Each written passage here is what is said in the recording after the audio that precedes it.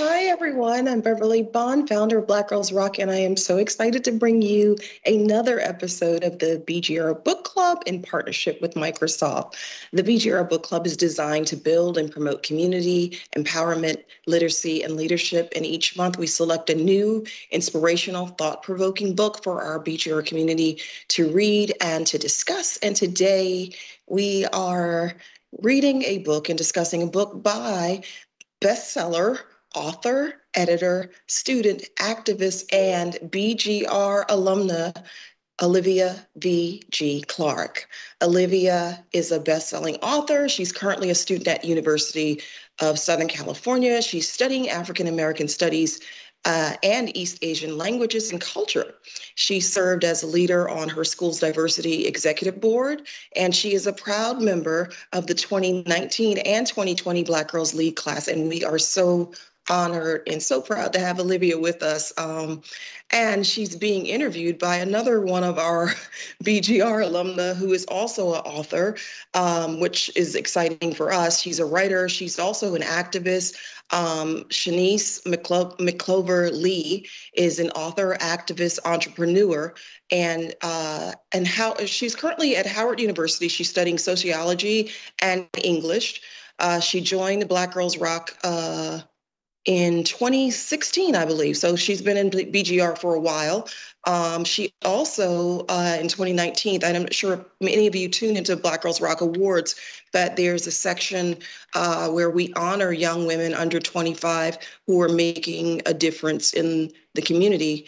It's called the Mad Girl Awards, and Shanice is actually the 2019 Mad Girl Award recipient for her advocacy and activism work. So we're super excited to have her here. She's also a baker, and she didn't have that in her bio, but I just wanted to share that because she made me some vegan cupcakes from her bakery, and I was so excited about that. She will be with us in a minute, but I want to welcome Olivia to the stage. Olivia, welcome and thank you. Hello, thank you so much for having me. We are so excited to have you here. And I know that Olivia is going to be interviewing you. Before she gets started, I wanted to ask you a couple of questions about the book, because I know that there are some other contributing editors in the book who are also BGR alum, and some who are not, of course. So I wanted you to just kind of shine a light on other people who contributed to the book. So the book is an anthology. I wrote about half, and about half is written by 16 other girls and women, all ranging from, at the time, from 8th grade to adulthood. There are also 5 other grown women who wrote Thrive Tips in the book. And so the 16 other contributors have written stories, poems, anecdotes, essays about their experiences in predominantly white institutions as Black girls. There are a couple of other Black Girls Rock alumni, including my little sister, like actual little sister, and Amina Aliu. And so that was also really great, being able to work with some of my fellow BGR alumni. But yeah, so 16 other amazing authors. Some are friends of mine from my high school, but they range from all across the country. And now everyone is either in high school or has graduated. You know, it's funny. I don't think I mentioned the title of the book. I was so busy talking about you. I forgot to mention. It's called Black Girl, White Schools, Don't Touch My Hair. Black Girl, White School, Thriving, Surviving, and No, You Can't Touch My Hair. Yes, thank you very much. I didn't have the copy of the book in front of me. Can you pull it up, actually, so we can see it? Or if the team could put it on screen, that'd be great. I actually, here we go. Okay. Oh, good. There we go. Sorry, I couldn't find my book. Okay, that's pretty awesome. So can you talk about the process? Because I did something very similar with my book, Black Girls Rock, Own Era Magic, Rocking Our Truth, in terms of making it an anthology or a narrative-based book where I interviewed a whole bunch of people and then had to actually turn that into narrative. So can you tell me your process? Because I think everyone's is different, but I think that there is a lot of value in hearing from writers and authors themselves about how to actually write a book. So the idea originally came to me the end portion of my sophomore year. For context, I'm a freshman in college. Wow. And so it's been a long time, and I can't believe it's been that long. So I was walking with my mom one day after school because I lived really close to my high school. And I had mentioned to her that I had just off the cuff idea that someone should write a book about like how to survive a predominantly white school as a Black girl, because I was thinking about how much that would have been useful for me. And at the time, I worked at my school's after hours program. So I was around a lot of really young kids of color that would be there waiting after school. And I saw how it affected them. For me, I didn't end up going to a PWI until I was a sixth grader. But the girls I was working with were as young as 4, because my school started pretty early. And so I was like, yeah, it'd be great if someone could just, write a little guide or something like that. And my mom stopped me and told me to do it instead. And so I ended up kind of sitting on that for a little bit, as I had a problem with procrastination. But then probably around the beginning of my junior year, I started really fleshing out the idea. And so it started out with me just thinking, how much have I learned over the last couple of years? And what did I wish I had known that first day of school?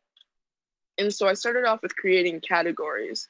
And so that's the way the book is set up. It's set up into different sections or different topics. And so I came up with the topics first and started listing out things that I wanted to cover and make sure I had. And so then I ended up writing introductions to each of the chapters, so to say. And then after that, I started out by reaching out to girls in my school, and then girls through Instagram that I'd met from conferences like Black Girls Rock, or Black Girls Lead. And it really started to pick up steam more than I expected. And so I used a Google form because that was the easiest thing I could come up with. And it had the title of the book, who I was, what my dreams and goals for said book were. And then it had a place where you could put your information, a file with your entry, and which section you would prefer it to be under. And so I had that going while I was promoting on pretty much any platform I could get my hands on: Twitter, Instagram, Facebook, LinkedIn, reaching out to anyone I knew, and did that for a couple of months. And then after that, I was able to get, luckily, a really good amount of entries. And I had to go through the entries, read all of them, choose which ones I thought would fit in this book, which ones wouldn't, which ones I wanted to save maybe for the next one, and reach out to them again later. And that took maybe 2 weeks, I think, for me to go through all of them and choose them. And then after that, it was really just the editing portion. So I was able to really make some connections with the other authors in the book as well. And so the next several months was just back and forth between me editing, maybe editing their passage, reaching out, saying, making sure that it wasn't changing their message, letting them know, contracts, things like that. And then choosing the book cover, which was probably the hardest thing because I knew it was the first thing people were going to see. And the entire process took about a year, a little over a year. And it went from the beginning of junior year to it being published in August of my senior year. So yeah, it was a really, I didn't expect it to be so difficult. I think I went into it with just bright-eyed, bushy-tailed, just excited to do the idea. And eventually I learned writing a book is really hard. Oh yeah. It's very difficult. However, it was extremely fun and really fulfilling. And I've loved what I've been able to do because of it. So yeah. And so you're saying that, and I think it's important what you're sharing, because the process of that discipline that you have to go through while you're doing it, you don't it becomes daunting. However, I think people do need to understand, and especially young people who are now becoming a lot of more entrepreneurs out here, but the process and the time that it takes to go from start to completion, that is where the magic lives. The magic lives in the process, right? It's like people think the finished product and they see you arrive, but they don't understand that the process is really where you're strengthening yourself. That's where your superpowers lie. So I love that you're sharing that part of it. It is really also a life-changing thing, right? When you actually can complete something like that, tell me about how you feel it has empowered you from going from just having an idea and being bright-eyed and bushy-tailed to completing it and just like, oh, like, I rock. And what did that inspire you to feel like you could do from that point? I definitely think going through the process of writing the book is one of the most empowering things I've ever done, because it showed me what I can achieve. It showed me what I was capable of. Because there were definitely points when I was writing it when I would hit writer's block, or I would get frustrated with, publishing processes or something like that. And I'd be like, not having the best time. But that perseverance that I had to have in order to see the finished product, it's my favorite thing I've done so far. And I'm hoping that I can continue to make more favorite things. I'm only 18, so I have some time, but so far it's my favorite thing. It's my pride and joy of everything I've ever done. It was very, like I said, it was very difficult. And I think it was especially difficult because I was doing it at a time where I was also applying to colleges and doing things like that. But it also proved to me the importance of focusing on my goals, focusing on my dreams. And even if it's not necessarily in the traditional timeline or order, that's still worth it. Because originally when I thought about it, I was like, oh, I could write this, like after high school or, maybe later in life. But taking that first step to go ahead and do it at the time was really important. I love it. And I know that Shanice is going to come in, and I don't want to step on her toes because she's going to be interviewing you, but I did want to ask a little bit about your experience. One of the things that when I wrote my narrative in my book, I also talked about going to different schools, right? I was moved around a lot. So I went to, in fact, I talk about this a little bit in the Microsoft Museum. If you haven't seen it, everyone, please go look at the Microsoft Virtual Museum. It's really cool. And they actually featured me in there. And I talk about just moving around a lot and going to different schools. But I didn't talk about specifically my experience in predominantly white schools.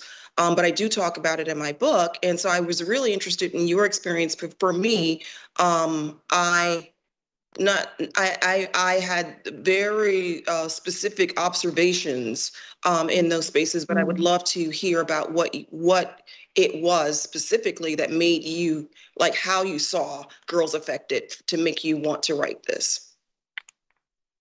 So I moved I'm from Columbus, Ohio. I moved from a predominantly Black elementary school to a predominantly white school that went anywhere from, 3 years old to us graduating high school. And so I really didn't think too much about how it was affecting other kids up until I started talking about it in like diversity clubs and things like that, moving into high school. So despite there being plenty of other girls, as it was an all-girls school, plenty of other girls that experienced what I did, I really did feel alone. So then moving into high school, when I started doing diversity work and getting really involved in my school in that aspect, was when I started talking to, my friends, my peers, the older girls I was close to. And I realized that many of us were having these same experiences and not necessarily talking about it, or waiting until we were much older to talk about it. So moving forward, when I hit that point, when I was in sophomore year and really came up with the idea for the book, it was based in having those talks with the older girls, with my friends, and looking at the younger girls that would then start coming to me to talk about it. And so I really started seeing things like poor self-esteem. I went through a phase in middle school where I genuinely wished that I was white, because that was who I saw. That was who was my teachers. Those were the popular girls. Those were everyone I saw at school that I looked up to at the time were pretty much white. And it was, middle school is awful, point blank. And so it was really difficult already dealing with self-esteem issues as an adolescent, adding that portion on top of it. And so mainly things like self-esteem issues, being left out of events, social events specifically. Also just things like not having access, things really simple like, oh, it was a swimming day and we're not allowed to have time to do our hair. And so we're just rushed out, and everyone's like, hey, we need a little bit more time than just a blow dryer or the hair or the, what is it called? The hand dryer to do our hair. And so really cataloging those experiences of others is what really sparked my idea. Wow, I love that. Well, Shanice has just joined us, and I am going to pass this over to her. Shanice, I already introduced you. I hope you did well on your test. Our girls are rocking so hard. They're still in school while they're doing all this, so I love it. But I'm going to pass this on over to you. And now this is your interview. I'll see you guys after at workshop. Okay. Hi, everyone. Hi, Olivia. I'm so glad I get to have this conversation with you. First, I want to congratulate you on your book. I breezed through it. I really enjoyed it. I read it in one sitting, and I resonated with so many of the stories. I know you probably mentioned, I think I got in where you were talking a bit about how you came up for the idea of the book. That's where you were, right? Just so I can know, like, first just over time.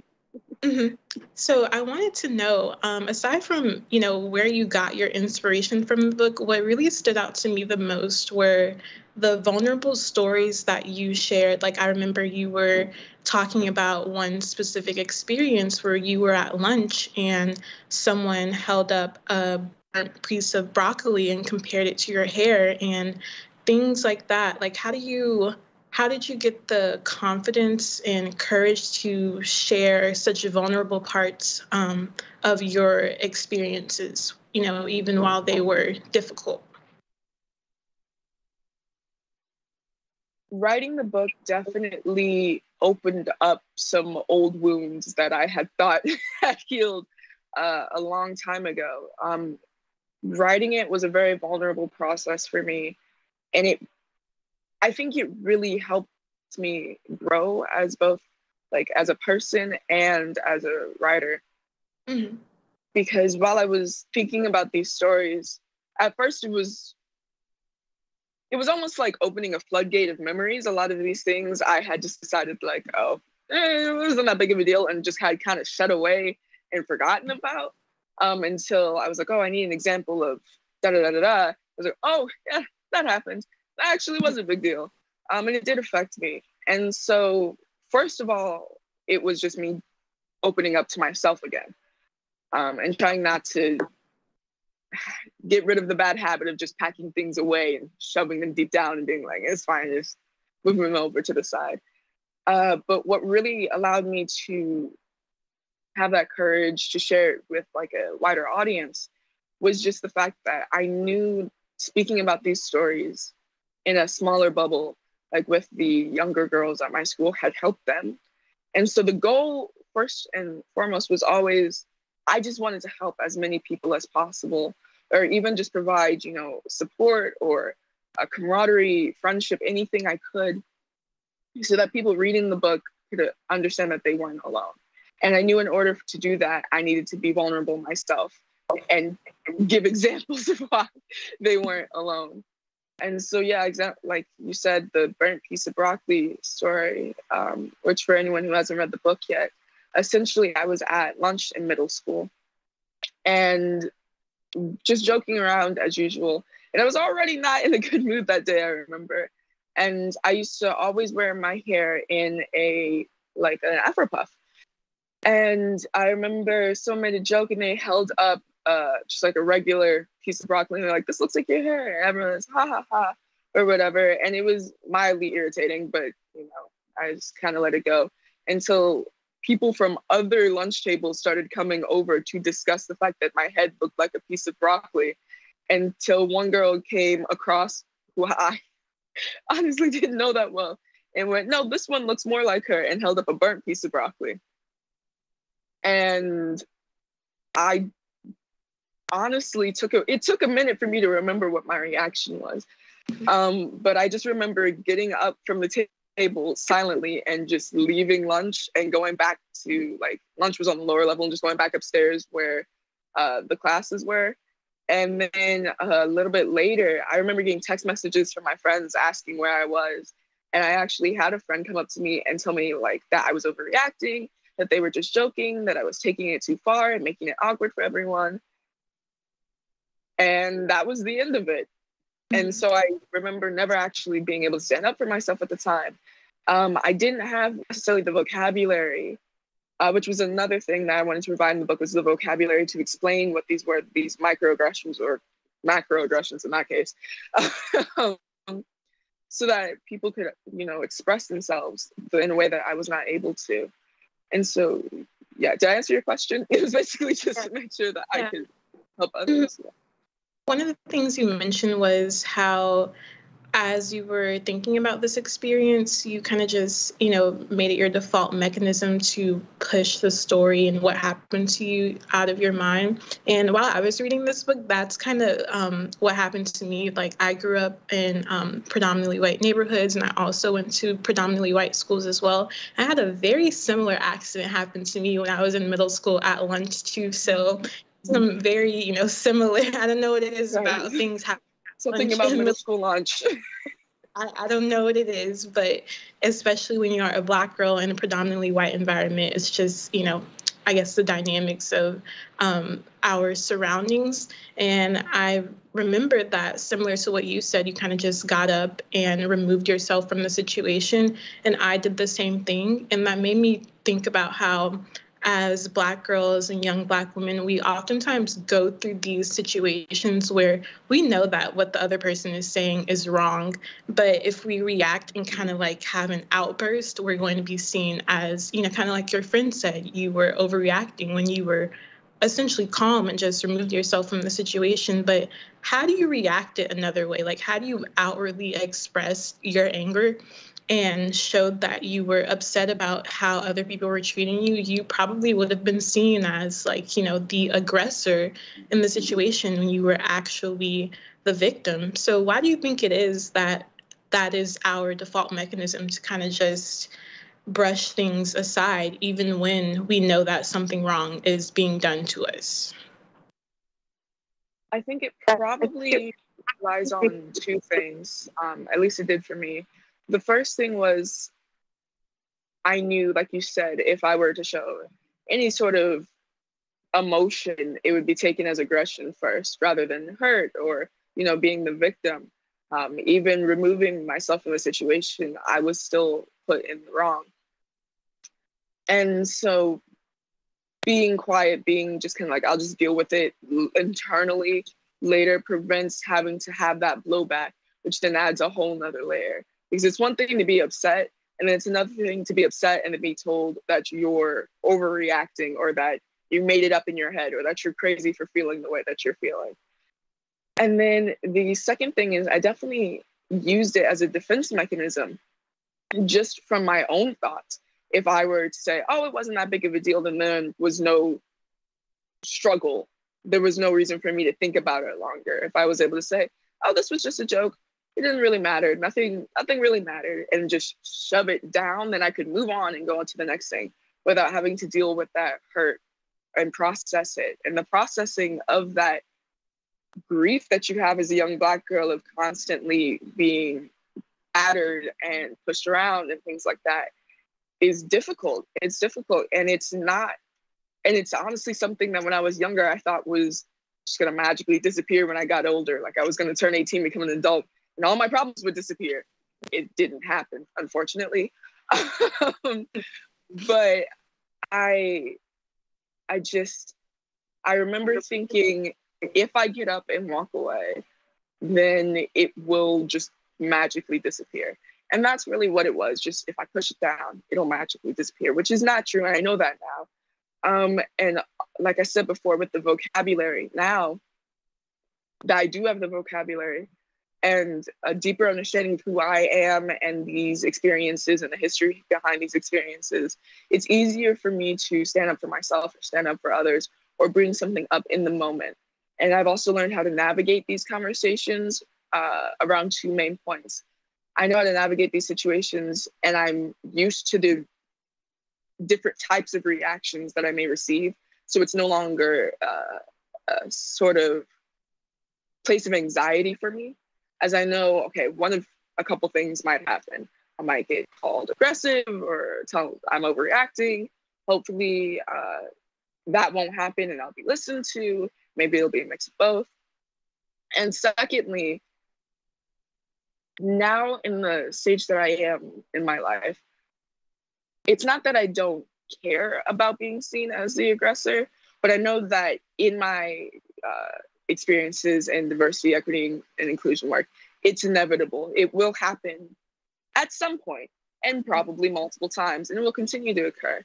And so knowing that almost that it's inevitable, which is kind of a depressing thing to realize, has removed some of that pressure from me to constantly tone police myself in order to appease other people.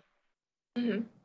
And one of the recurring themes, not just in your story, but within the stories of the other girls that were included in the book, was an attack against our self-esteem, whether it be the color of our skin, our hair, our mannerisms. What are some things that you have kind of had to unlearn as a result of, the different negative experiences that you had growing up and being in predominantly white environments as a young Black girl?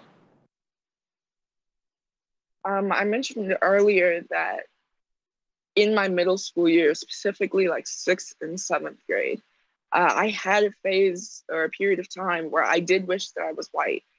And that was probably the biggest attack to my self-esteem that I've ever experienced in my life, because that desire to be white goes literally against everything I am. It is impossible. There is no way I'm going to magically become 15 shades lighter and my hair will stop being 4C and go to 1A. Like it's just not any kind of achievable goal. And so constantly working towards a goal that it not only is impossible, but forces you to change every aspect of your being, at least physically, is extremely damaging. And it's really difficult to not only go through, but then get over. And so I really didn't start making that transition into security in my Blackness until maybe 8th grade, freshman year. And the thing that really is, I want to stress an importance on, is in elementary school or when I was growing up, this was never an issue. I grew up in a very Black is beautiful household. I grew up with, and my living room just has shelves full of Maya Angelou books and books with little Black girls and little Black boys in it.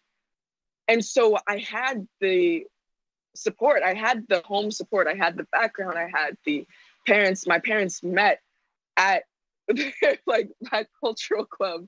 Like it was never supposed to be an issue. Mm-hmm. But then being put in that environment as a young adolescent, there really is no way to make sure that that won't happen. As you don't really realize, you can't experience someone else's life for them. And so it was just an internal struggle that I really had to work on by myself. And part of the reason that I was able to, and I've heard from not just Black kids, but also, kids of color, that this is a common experience that kids have in their adolescence when they grow up in a predominantly white space. And building my self-esteem is what ended it. I'm really realizing that I'm beautiful without having to look like my friend Michaela. You know, like I don't have to change who I am to fit someone else. Mm-hmm. And that their beauty is not my lack, essentially. And so even now, you know, part of the reason I am able to stay so confident and secure in myself is just my constant building of my own self-esteem. Whether that be, you know, every morning when I wake up and, you know, walk out of my dorm room, go to the hallway where my bathroom is. I like to take time in the morning just to appreciate myself, which to some people may sound kind of narcissistic or conceited, but it really is just, you know, taking care of myself. Doing self-care is important. And it's not conceited and it's not narcissistic because it's important for you to love yourself. It's very difficult to operate on any level when you have poor self-esteem. And so that's something that I really want to stress to young Black girls or young Black boys struggling, is to focus on your self-esteem, raise that. In life, honestly, got so much easier for me when it did. Or when I raised my self-esteem. So that definitely was a process, and it took a bit. It took probably from 8th grade to maybe the beginning of my sophomore year for me to really get to the place where I am now. And I'm still learning as I grow. Mm-hmm. I think a lot of times when specifically Black girls share our experiences growing up in predominantly white environments, that no one really knows just how much work it takes to unlearn like the years and years of the things that you were taught to not like about yourself. So I don't think it's narcissistic at all that you take time to appreciate yourself every day, because it's really, you know, the little things that you do to make sure that you are okay and that you're secure in yourself. So now that your environment is different, you know, you're out of middle school and high school, what is, you know, being at USC like? You are still in a predominantly white environment, but a lot of times, you know, as we get older, it's easier to find community with other Black students. So, you know, what has your experience been like so far? My process in choosing a college was particularly difficult because I didn't know whether I wanted to go to a PWI again. If I wanted to go to an HBCU, Howard and Spelman were definitely two of my very top choices. As being able to have that experience of living in a predominantly Black environment and having that support from people that look like me every day was really something I dreamed of. Eventually, I did end up choosing USC, which was not only a big jump because I went from high school to college, but I also moved completely across the country by myself, as I'm from Ohio and now I'm in LA, which is never somewhere I thought I would be able to say I was living.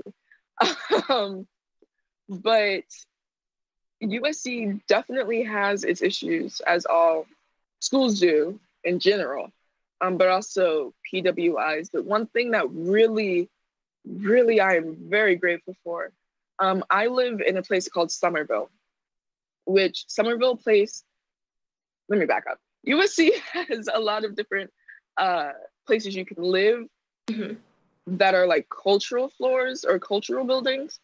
And so they have one for like Asian Pacific Islanders, Latino kids, Black kids, etc.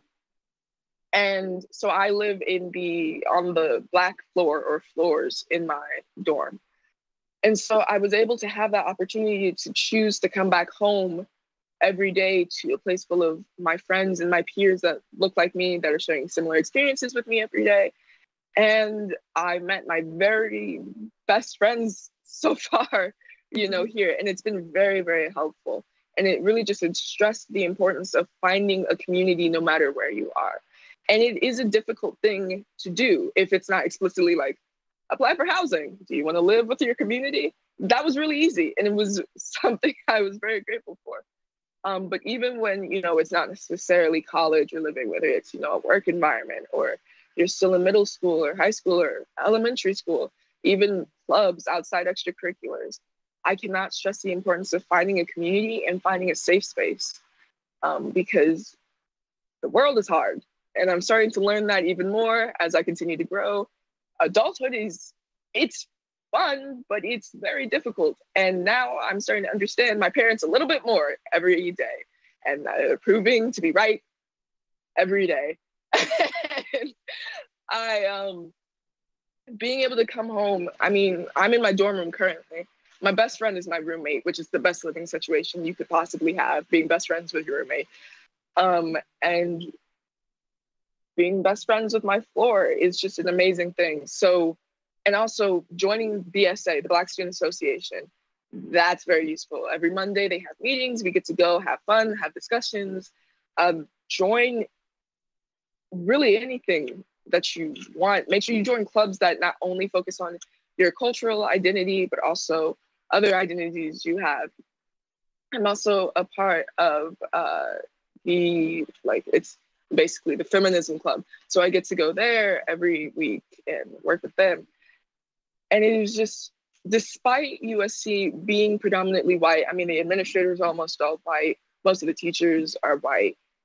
The campus is a good amount white. My class, my freshman class, is actually 73, give or take, percent students of color, but that's the biggest percentage they've ever had.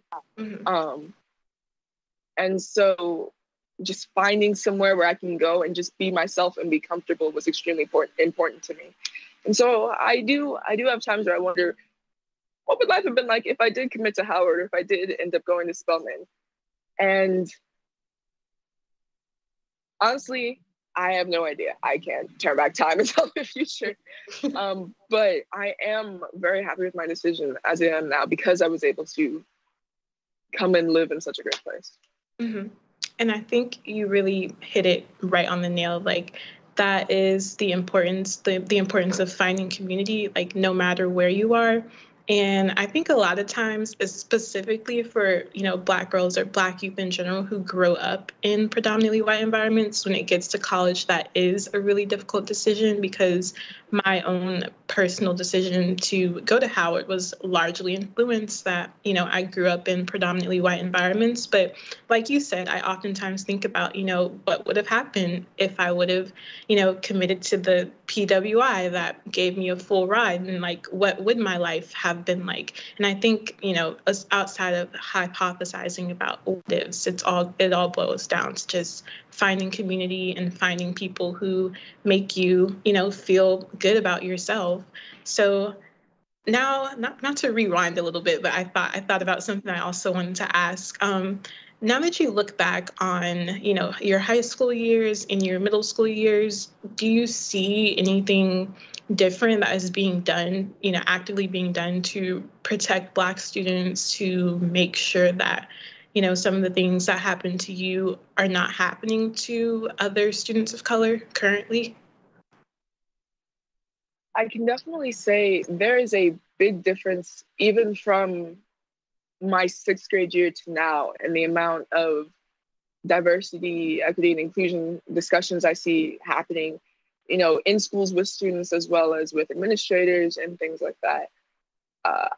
In middle school, I didn't see any of that at all. My friends that went to other PWIs didn't see that. It just, now part of that could have been that it was middle school. A lot of those discussions don't even start until you're already in leadership as a senior in high school. And it seems like you're working behind the scenes instead of having these conversations openly with the entire school. But I definitely see that it's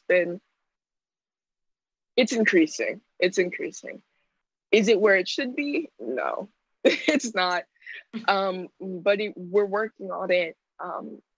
I will say there are a couple of things that, as these talks continue to be had, certain points where it's lacking. I've noticed that a lot of times these discussions, when they're held in schools, specifically high schools and middle schools, are student-led, which is amazing on one hand, because, we're getting student involvement. These are the kids that are actually experiencing these things, and it's important to have their voices be heard. But see a lot of times that leading into the heavy lifting only being done by students, which is not where it should be held. It is the administrator's responsibility to create a safe space not the students to have to fight for it constantly and continuously, be vulnerable in spaces they might not feel comfortable in order to get this done. And so that's one thing I definitely wish I would see less of. Just pushing the hard work on kids instead of the adults that actually are the ones creating the curriculum and signing the papers and doing the funding. I think as we move forward, I would like to see more of these conversations starting earlier. Now, we don't need to sit in front of a 5-year-old and be like, quick, tell me the history of systemic racism. That's not a thing because they're 5. But having age-appropriate discussions, because these experiences don't magically pop up when you're 13, 14. These are experiences I've seen with really little kids. Going back to my work after hours at my old school, there are many times where I would have kids would be comparing themselves, as they do, just observing the world and themselves.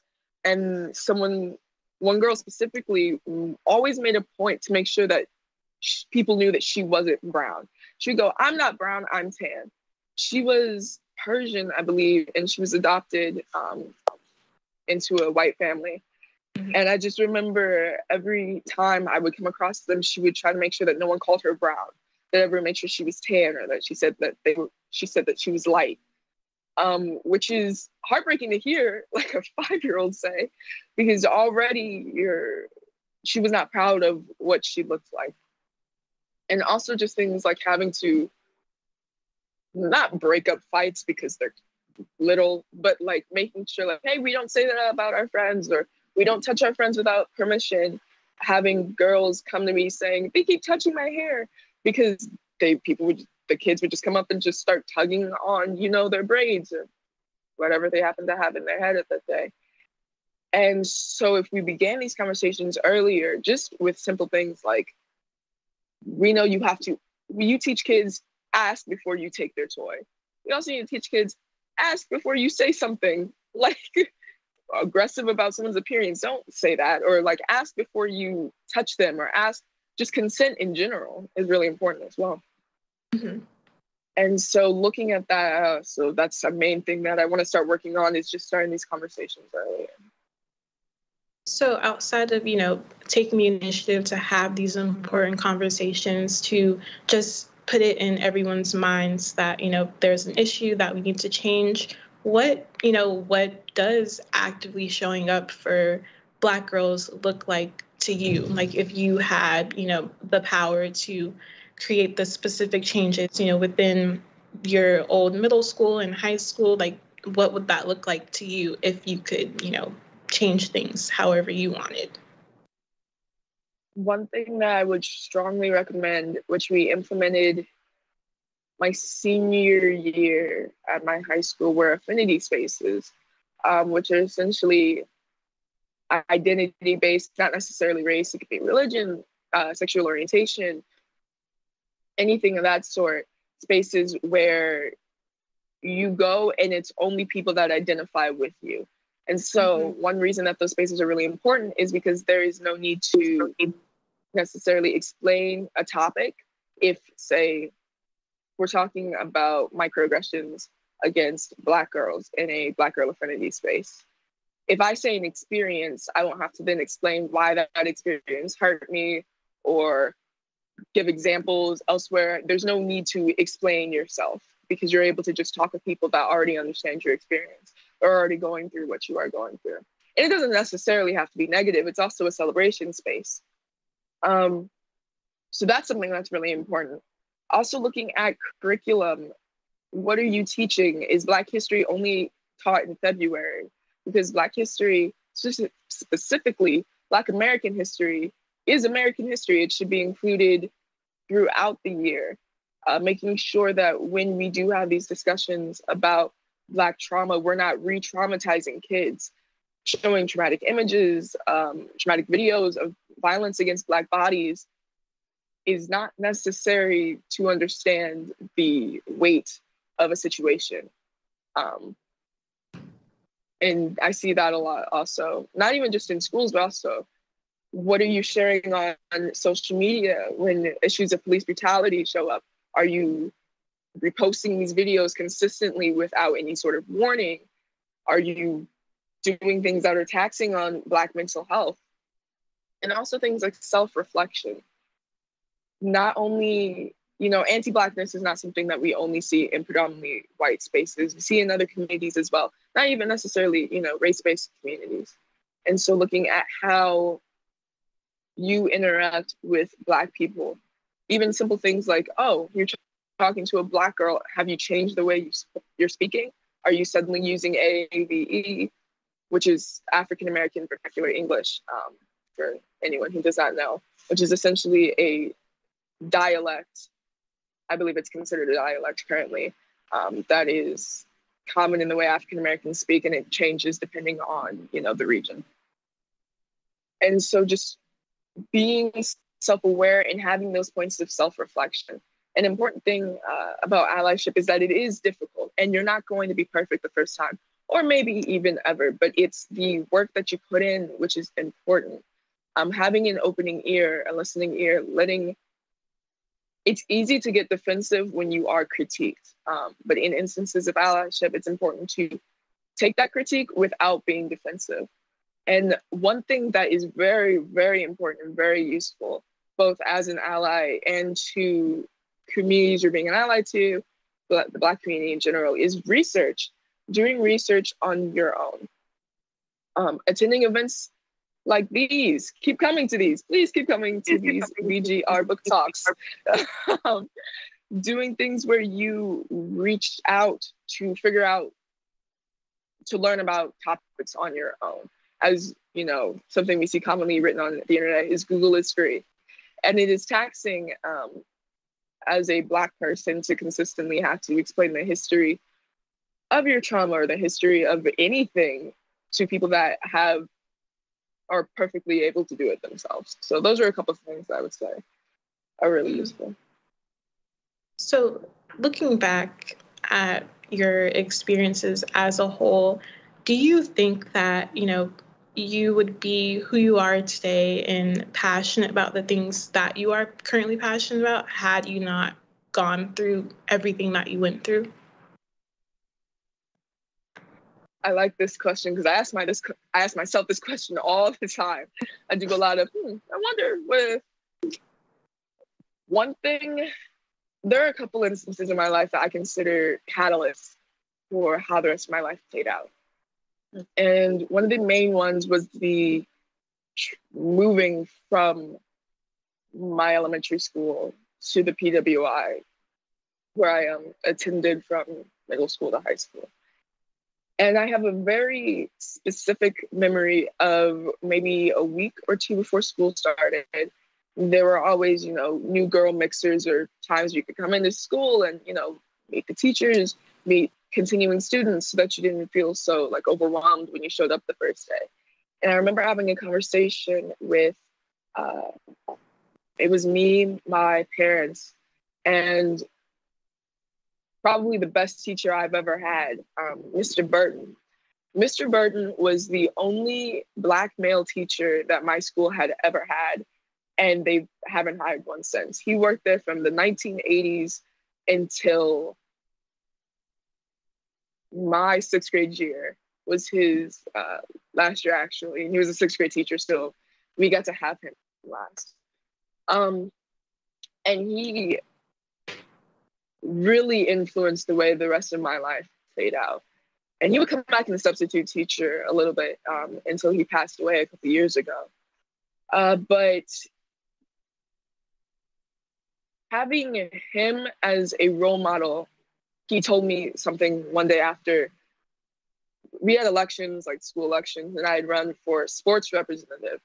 And I remember after I gave my speech and after everyone voted, he pulled me aside and he told me that he was proud of me and that I would always have to work twice as hard as the other girls in my grade, but that I was capable of it and that I was able to do it.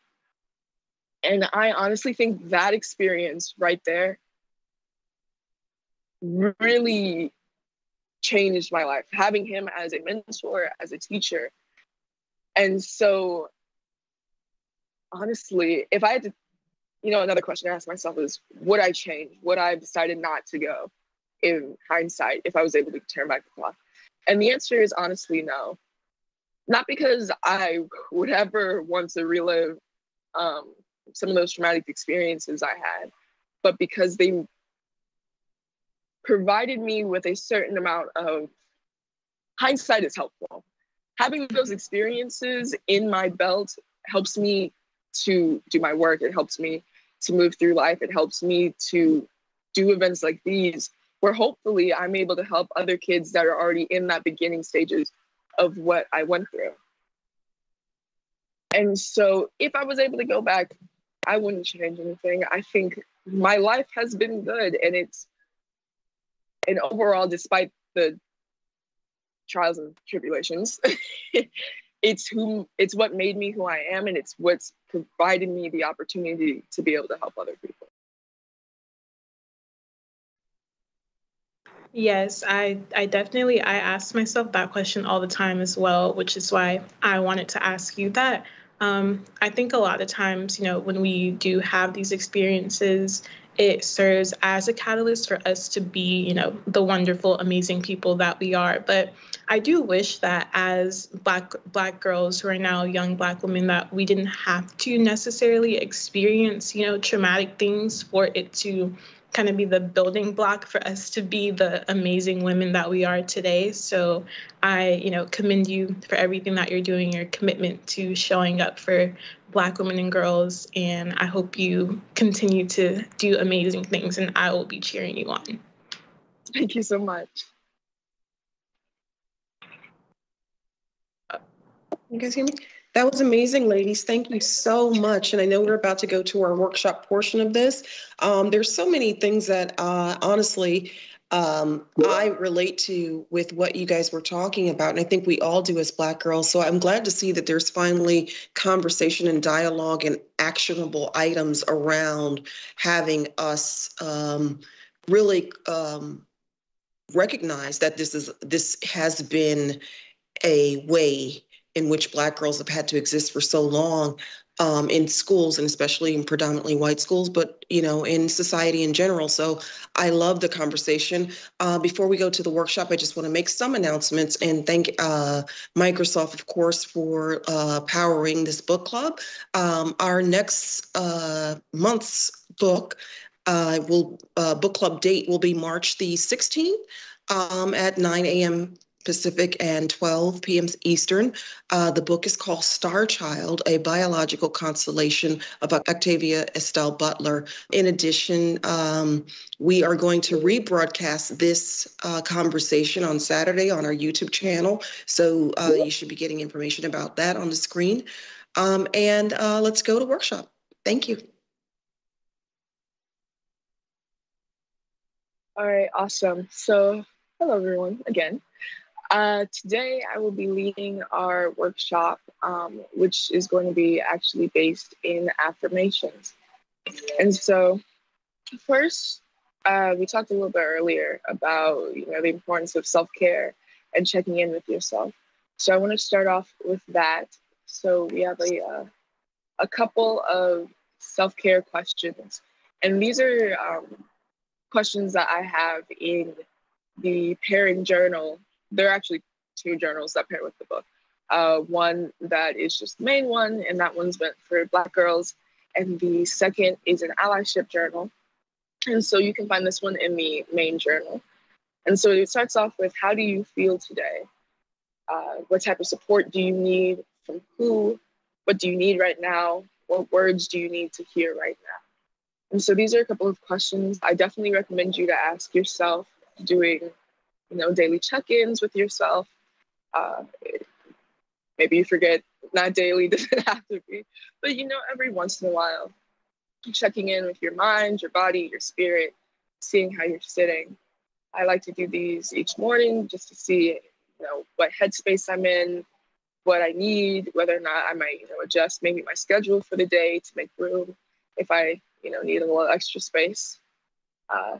this morning when I asked myself, how do you feel today? The answer was anxious. I was a little anxious about this event, despite it being amazing. But, it's always a little nerve-wracking when you're on camera. So after you ask yourselves those questions, moving on to affirmations. So I believe affirmations are extremely important. I believe in speaking things into existence. And so affirmations are one of those ways that you can do it. So self-affirmations are essentially statements that you can say, almost sort of like a mantra that you can, adjust from day to day, depending on what you need.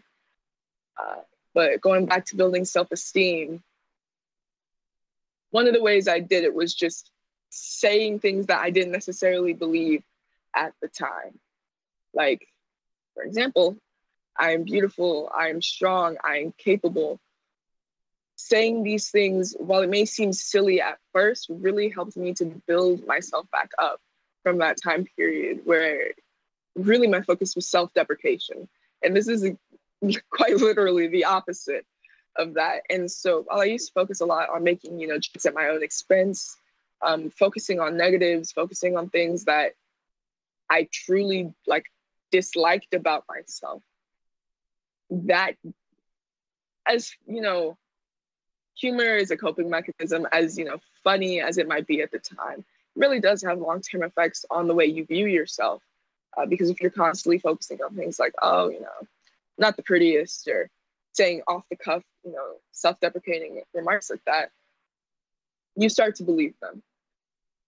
And so today we're going to be writing 5 self-affirmations or more. If you can get more, I definitely recommend more. You can create a list of them that you then, choose out of, right where you need them, and continue on like that. All right, so there are 3 main types of affirmations that I want to cover today. So the first type is empowerment affirmations. And so specifically for this event, I would like the focus for empowerment affirmations to be on young Black kids or young kids of color. And so these are affirmations that will help you believe in yourself, essentially. They do what they're called, they're empowerment affirmations. And so we have a couple of examples on the screen, like, I am enough, I am grounded in myself, I am loved, I am bright, I am joyful, I am beautiful. And so while you say these, I genuinely used to laugh when I started making affirmations, because it just sounded silly. Like, why am I talking to myself? But I recommend taking these and writing them down and putting them somewhere where you see them often. So, I'm in a dorm right now, so I have a communal bathroom and can't necessarily put a sticky note on the middle of the mirror. But, I have a couple hanging over top of, in front of me is my desk, and then like a wall space. I have some hanging there since I do my schoolwork here.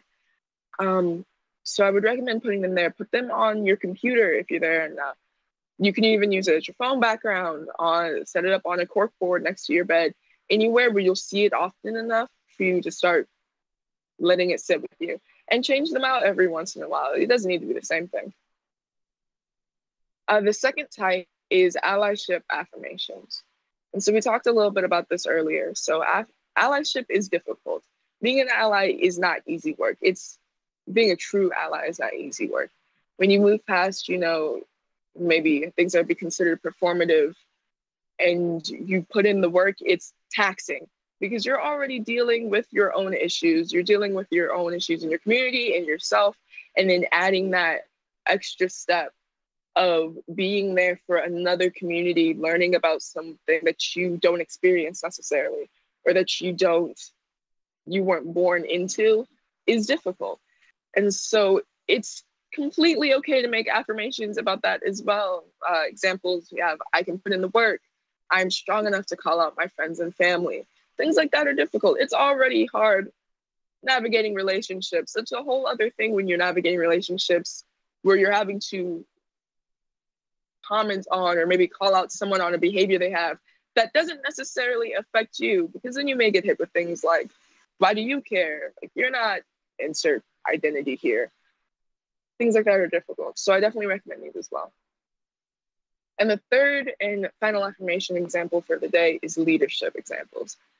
For the purpose of this context, I use these mostly for, administrators, whether they're people of color or not.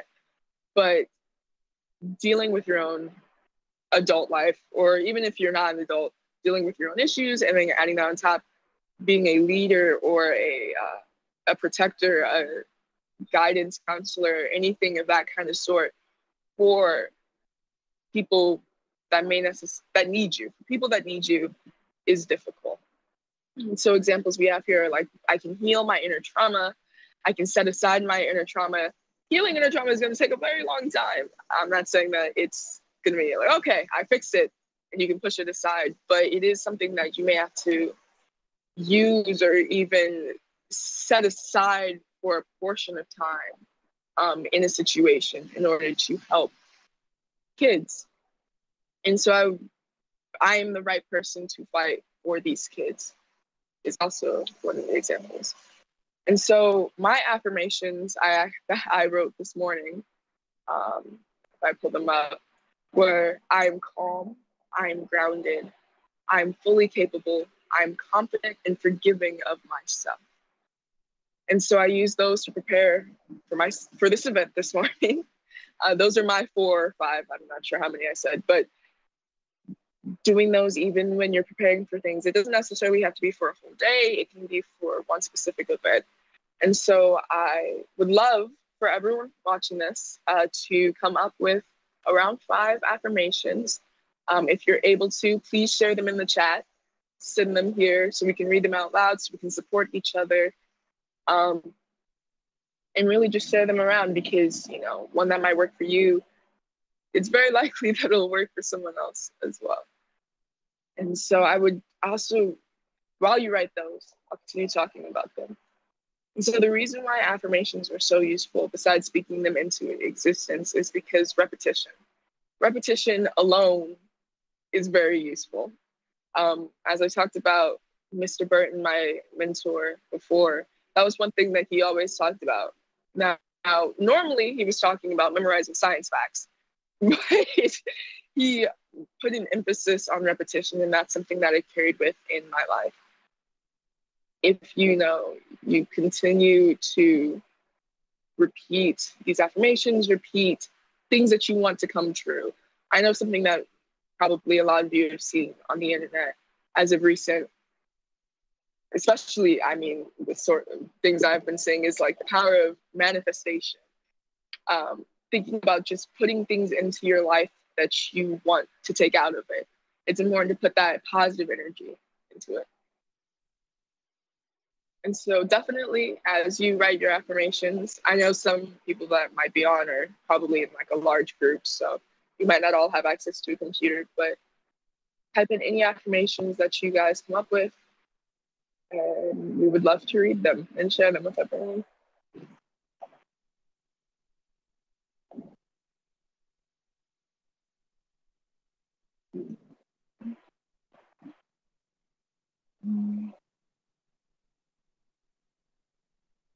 So I would also recommend not only writing down these affirmations, but sharing them with people that you think might need it. My roommate, my best friend as well, but my roommate, I kind of introduced affirmations to her as well. And so we were kind of just standing in the mirror and saying them. There was a time where we were going through a really rough midterm period last semester. And so a lot of our affirmations just had to do with, working on ourselves, believing that we're capable, believing in ourselves, and taking that time to, school is important, but taking that time to make sure you balance your school stress and your life, because it's important to make sure that your well-being is put first. Miss Beverly says, all my affirmations come from rappers, LOL. I can't stop, won't stop, Diddy.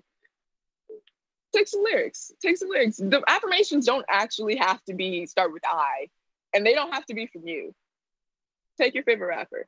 Take your favorite rapper and use that as an affirmation as well.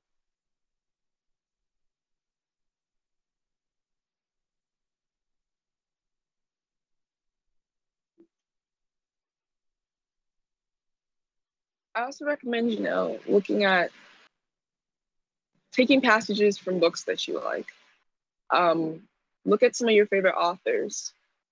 Find a quote from there, write it down, make it pretty and special font, and put that up as well. Miss Forbes says, mine lately is abundance flows to me with ease and grace. I love that one. I might take that one. I might steal that one for mine. Abundance flows to me with ease and grace.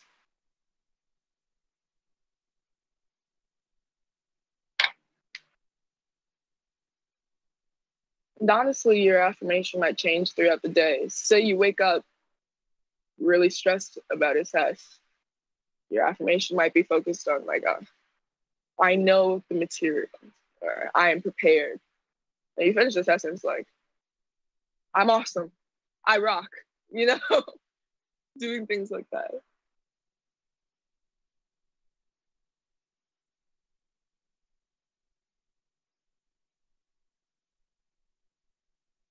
And even if you're unable to reach the chat and share them in the spaces that you're in right now. If you're alone, share it with your mom. Text your mom an affirmation. Talk to your friends that are next to you, anything like that. Use them to create a community. Use them to support each other. Miss Smiley says, I'm grounded and divinely supported as I pursue my passions. Miss Forbes says, I matter. And that's all you need. It does not mean I matter.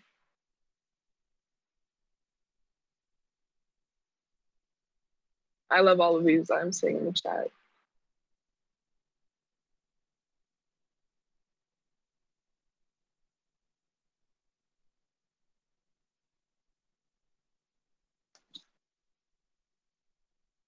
I see one that says, I'm enough.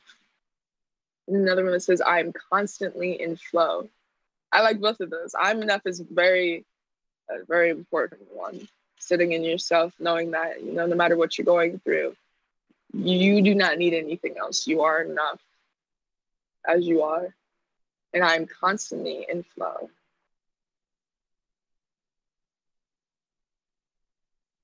I know personally, something I struggle with is anxiety. And so I like to come up with affirmations that help me to at least, attempt to calm my mind sometimes when it's racing. I speak abundance and wholeness in my life and for those around me. Miss Candace said that one.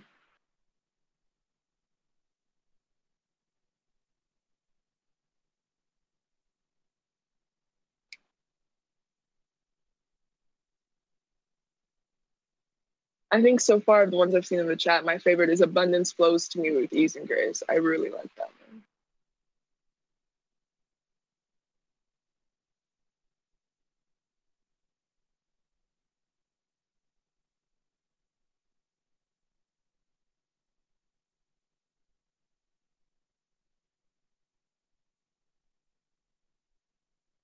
And so as you continue to write these, just make sure to put them somewhere safe. Open a notes app, write them down. Continue to make a list of them. And honestly, I just came up with an idea for myself. I think I'm going to start keeping track of them, digitally, so that when I need them again, I can go back, choose one for the day. Maybe write out a couple so that you don't have to, in those times where you do need one, you don't necessarily need to go through it and make one up yourself. You can already have one set up.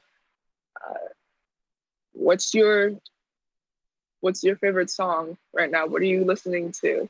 Take a lyric from that. Affirmations don't necessarily have to be, off the cuff or start with I.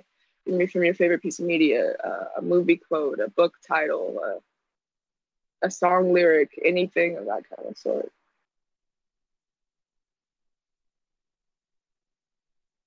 Miss Beverly says, all I need is one mic, Nas. Favorite rapper, again. Listen to Diddy, listen to Nas, listen to what they have to say.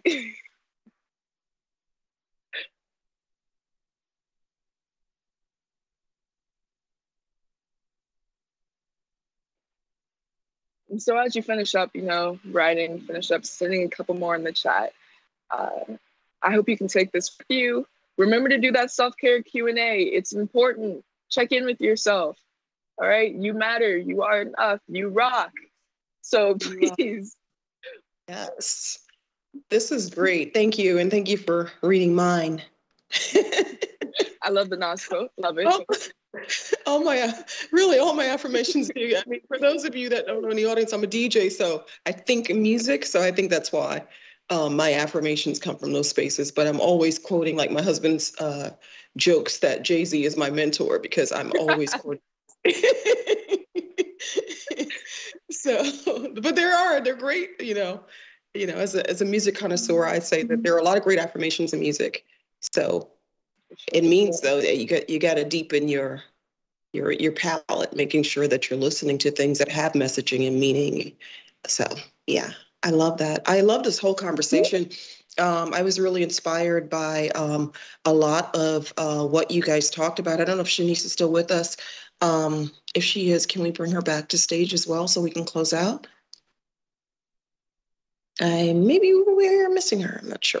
Anyway, okay, thank you. She's not with us anymore, but I want to thank you so much for sharing this. I'm very proud of you. As a mentor, just watching you all grow into the young women that you're becoming is amazing to witness. And I'm also glad that you all are your generation in particular, and everyone in the audience too, you guys are really so solution oriented. I'm not that, we weren't, obviously. I started Black Girls Rock, so there's something, but I think that really kind of tackling issues that have been gnawing at us for so long is an important step. And I think the book is really a great way to address it, to create allyship, to also recognize self-esteem issues that we personally have dealt with for so long because of societal messaging that told us that we weren't enough. So kudos to you and congratulations on this and everything. And so what we are going to do for Saturday is, and I hope you can participate, is we're going to rebroadcast this on our YouTube channel. For everyone out there, we are going to have a rebroadcast of this conversation, and we're going to have it's going to be on Black Girls Rock YouTube. I assume that there's I can't see what the audience is seeing, but I'm hoping that they were seeing a slide that tells them where to go on Saturday at 3 p.m. And we're hoping that you can join us in the chat. We'll have an opening DJ Sophia. He's a little budding little rock star herself. We'll announce it on all of our social channels. I want to thank everyone again. Thanks, Shanice, and thank you so much, Olivia. Thank you, everyone, from and our team. And we will see you next month or Saturday for the rebroadcast.